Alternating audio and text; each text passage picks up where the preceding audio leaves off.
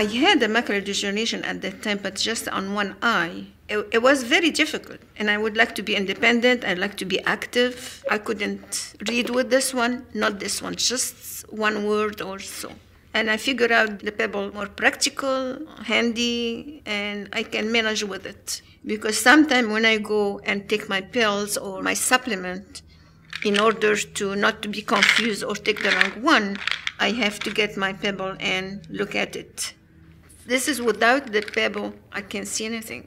Even with my glasses on, I can see it. I look at the mail to see if this is for me or for my daughter. I separate the mail.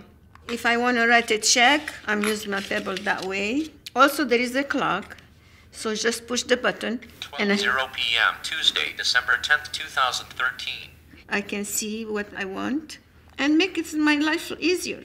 I can push the button, which is the freeze button here, and it's like picture also.